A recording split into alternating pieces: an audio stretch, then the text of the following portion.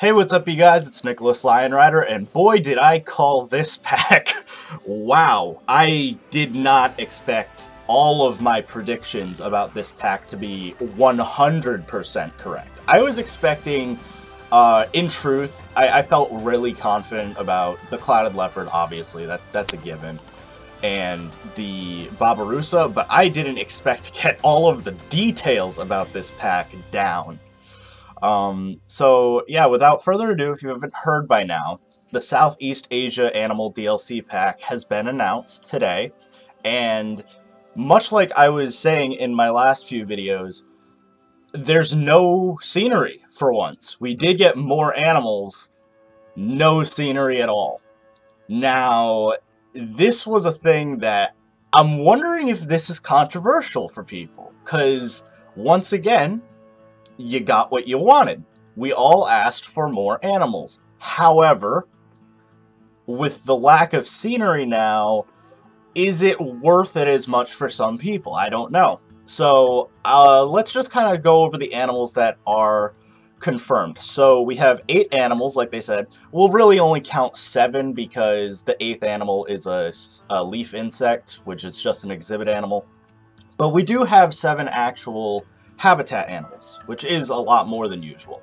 So the sun bear, of course, we all know, but we also have now confirmed the proboscis monkey, which is a type of old world monkey. It's not a gibbon, I will say that. However, the proboscis monkey is something that I think is a solid pick as a replacement for the gibbon. It's not a gibbon, of course, that obviously is what we all really, really wanted, but like I said, I think we all kind of anticipated that they weren't going to do that regardless. It was just very, very unlikely to see them trying to do the gibbon to begin with. And I think the proboscis monkey looks great, so I have no real issues at all. We can get a look at some of the other animals. So I kind of liked how they did this trailer. They showed off the back sides of a lot of animals. They kind of, like, as you can see here, they kind of vaguely show off the Babirusa, which I love the Babirusa. Like, shh, don't tell Julie, but the Babirusa looks awesome. I'm very excited about them.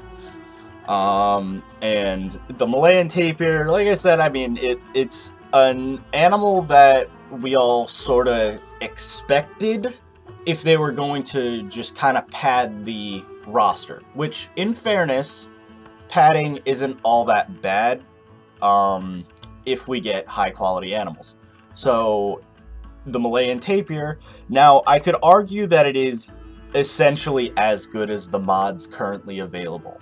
I don't really see anything that doesn't look like they did exactly the same process we did. I'm not really seeing any significant model alterations. I'm sure it's bigger than the Beard's tapir, but the actual texture work and stuff looks fine. It looks like you added a black channel and a white channel and called it a day, but it definitely looks good. So the Malayan tapir is the only one I'm not super impressed with. However, the other animals are gorgeous. Like, you know, you really can't get this level of quality from modding. Like, the Clouded Leopard looks really, really good. We knew it would.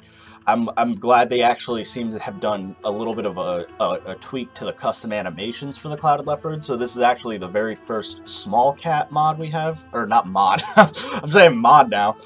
This is the first small cat we have in Planet Zoo. So that's going to be awesome for modders because we have a brand new rig to play with. That is a little bit different from the current ones.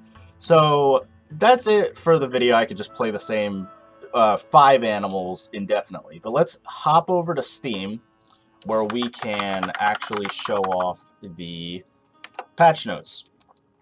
So here we go. Here is the patch notes, and we can see some of the screenshots. So here's the first one. It is a rather nice looking Clouded Leopard. I'm not gonna lie, it looks really, really nice. So that looks awesome. Here's a picture of the lovely sun bear. I am glad, you know, they did a really good job. I knew they would. but it does seem like they really did go through the effort of making it probably uses the default bear animations for some stuff, but it does seem to be a very unique looking bear, and so I'm very, very excited about that. The proboscis monkey looks great. I love the texturing. I love all the fur detail and stuff. Proboscis, low-key one of my favorites here. Here you can see the proboscis again. And like I said, they're being a little bit more secretive about the last few animals. So we do know them. So the Malayan tapir, we've seen enough of to get an idea of it. The North Sulawesi babirusa, which is the one you're going to find in most zoos, which we saw again a little bit.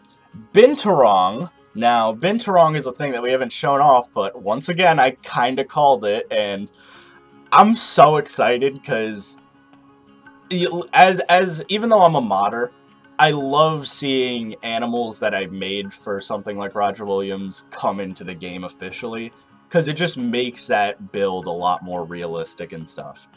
And so the fact that I got in this pack for me alone, the Babirusa and Binturong is awesome. And then the fact that, you know, Sun Bear, Clouded Leopard, and Malayan Tapir and the proboscis monkey are also some of my favorite animals from Asia is also a plus. The Dhole, not the best pick. I'd actually say it's a very controversial pick. If the idea is to try and make a pack that is going to kind of appease the fan base, another canid is not what they should have gone with.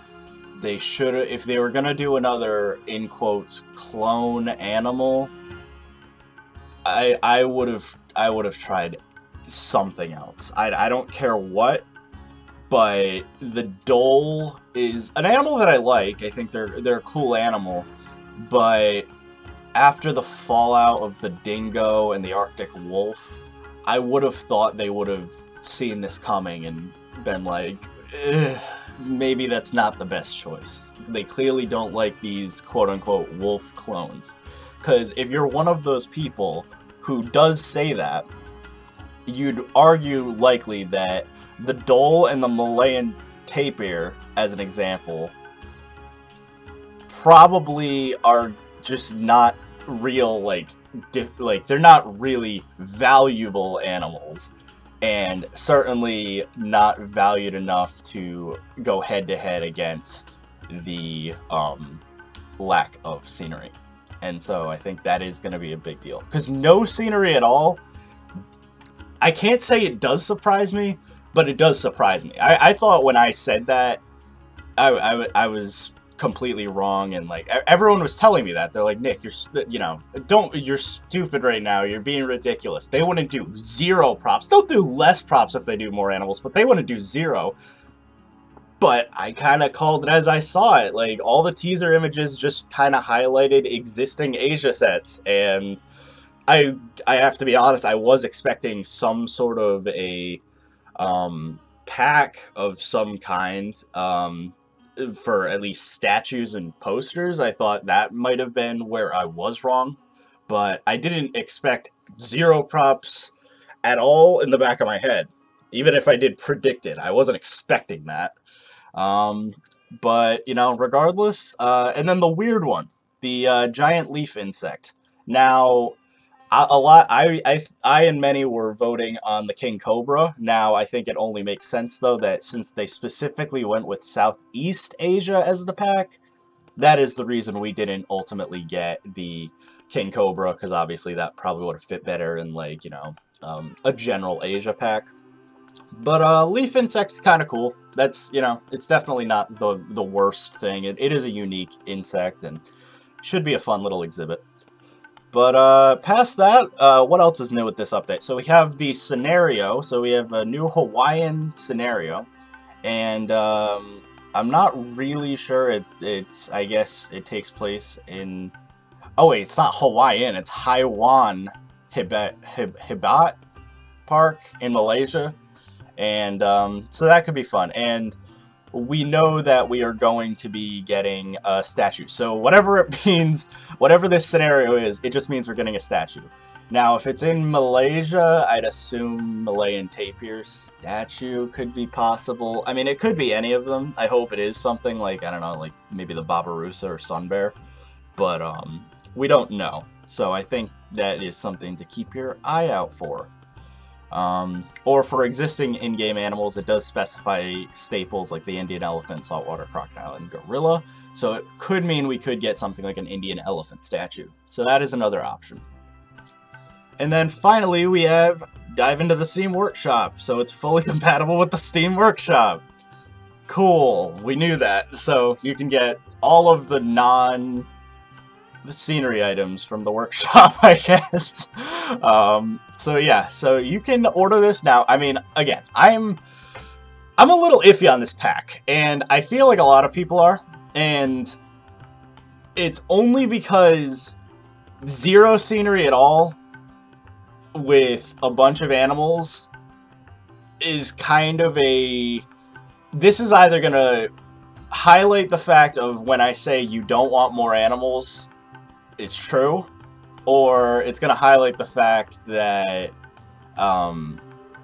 like apparently this is what people want. But I personally see this kind of making the pack even less valuable long term, only because the animals that are in it are only going to last us X amount of time.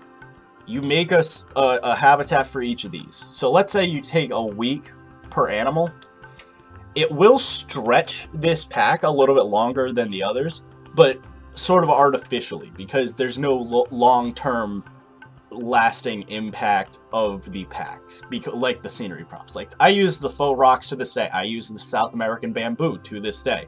I use even something like the Arctic wood to this day. Without any props, well, who knows? But we'll see, because I will say they did sort of make up for that with the FlexiColor water and the new statues that are going to be available from scenarios and the career mode, as well as, of course, billboards, which are obviously going to be a game changer for the game. So you kind of have to weigh it like that. So the free stuff, I think, is more heavily implied for the creative side of the community, but this is finally something that's kind of feeding that desire for more animals. But let me know what you guys think in the comment section. I'm really curious how everyone is going to receive this pack. So I've been IAmTheLionRider, and I will see you in the next video.